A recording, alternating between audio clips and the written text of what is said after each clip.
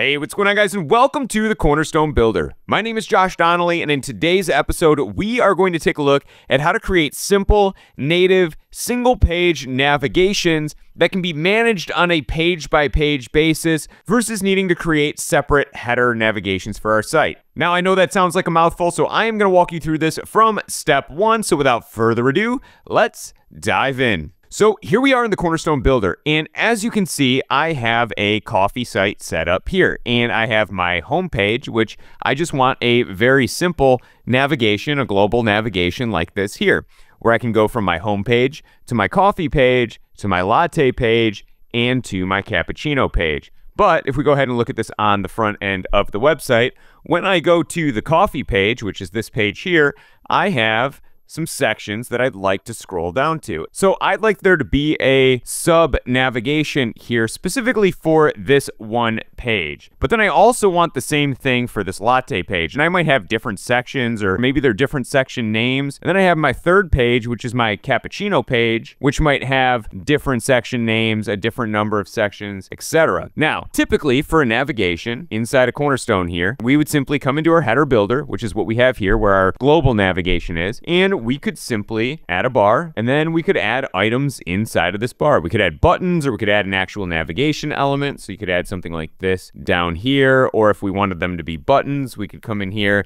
and type in button, and we could add some buttons, and then we could add these as anchor links. Maybe this is section 1, and this will go to section -1. And then we'll go ahead and duplicate this, and we'll call this one over here section 2, and we'll give it the name section 2. And then obviously we want these to be a little closer together than they are. So maybe we will set this, instead of space between, we'll set this to end with 1 of horizontal gapping in there.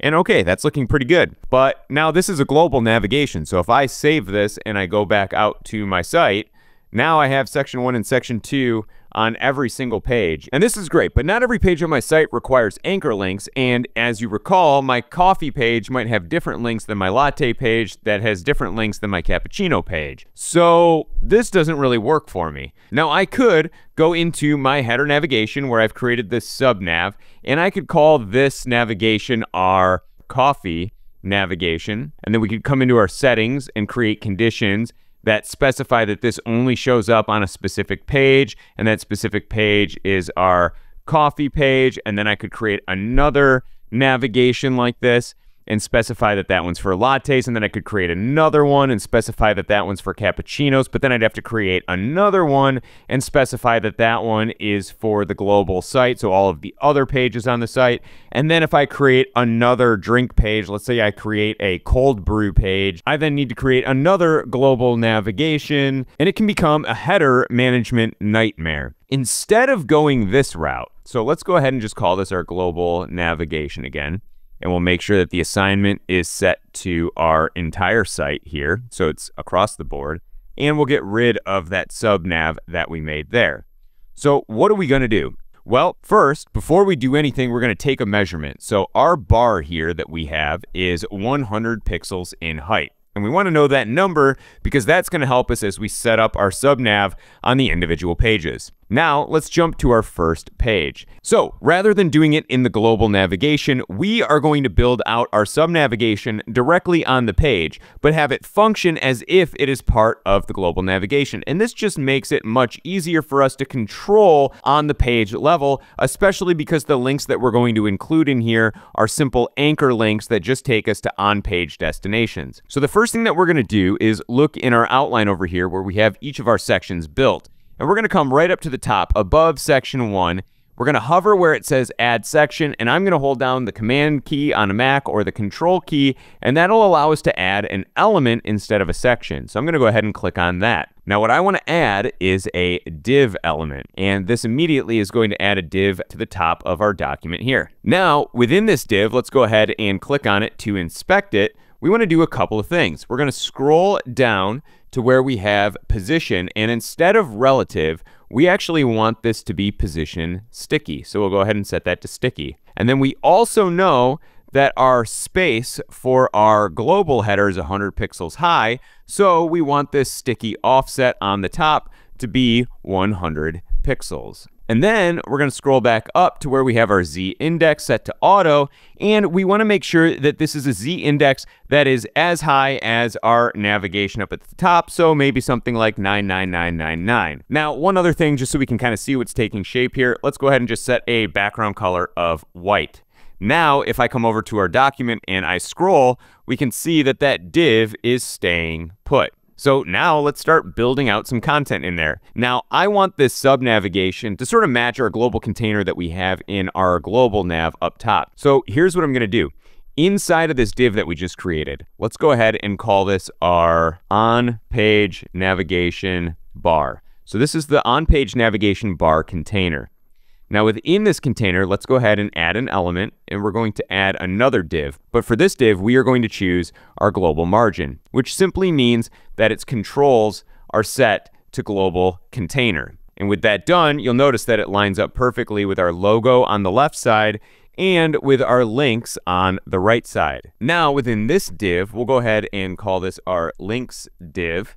We're going to go ahead and add some formatting. First and foremost, I'm going to add just a little bit of top and bottom padding. Let's go ahead and just call that 20 pixels top and bottom, but obviously you could style that as you see fit. And then we're going to come into our flexbox here. We'll enable flexbox. We'll set our direction to row. We'll set our gap to 1em, and we're going to set our horizontal positioning to end. And what that does is just make sure that everything that we put inside of this div is right justified. So when we add our links or our buttons, it's all going to be on the right hand side. Now, the element that I'm going to throw in here is just going to be a simple button element. You could do this with an inline navigation and then manage the menu items from the back end of WordPress, but I think this is just easy and straightforward here. So we have our first button. Let's go ahead and just very quickly style this. We'll get rid of the button styles. We'll get rid of our padding. We'll get rid of our border radius. We'll get rid of our box shadow. We'll call this overview. It'll be our first section, which will be this top section here.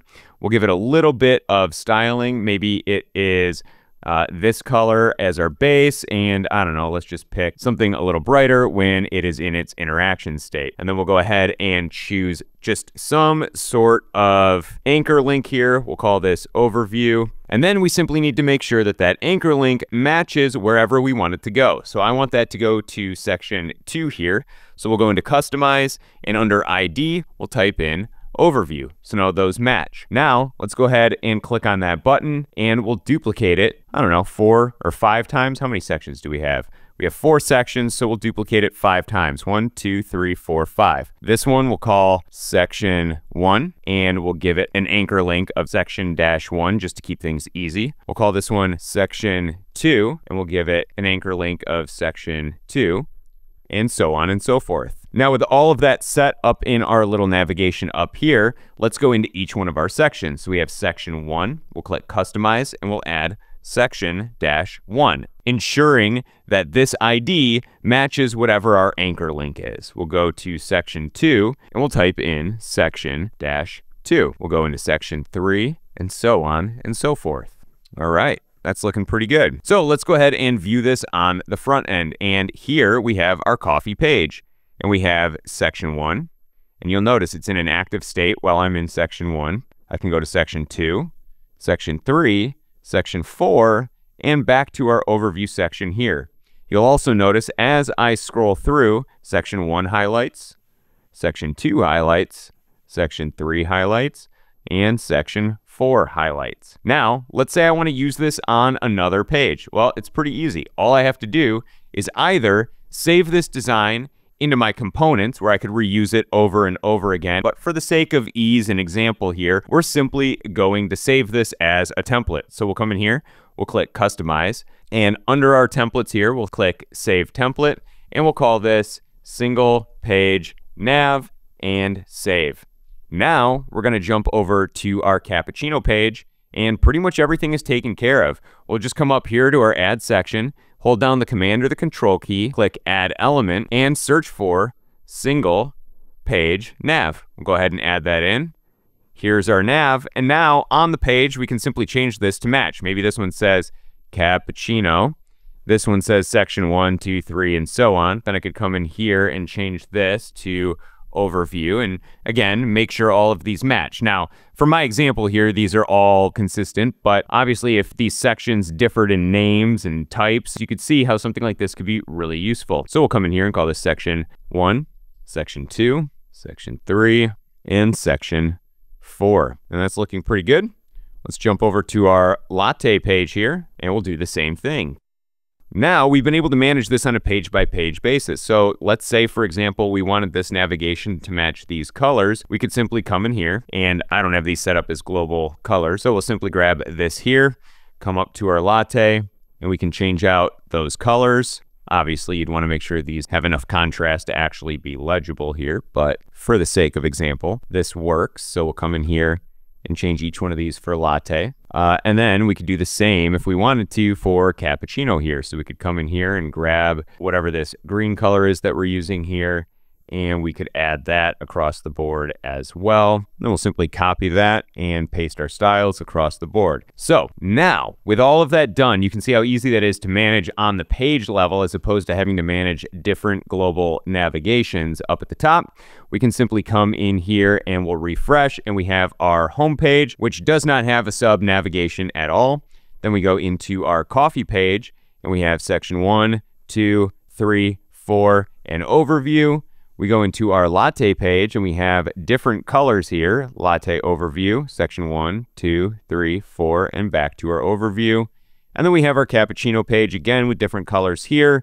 And we have section 1, 2, 3, 4, and our overview. Now, one other item to note for our sticky navigation. Currently, we simply have this set up as a div, but if you wanted to add some proper semantic structure here, since this technically is a form of navigation, you could click on this div, and instead of having an HTML tag of div, you could set this to an HTML tag of nav here, just to specify that there is a navigation inside of this as well. As always, I hope you guys find these videos useful. I look forward to seeing how you guys use these in your designs, and I will see you guys in the next video. Happy building!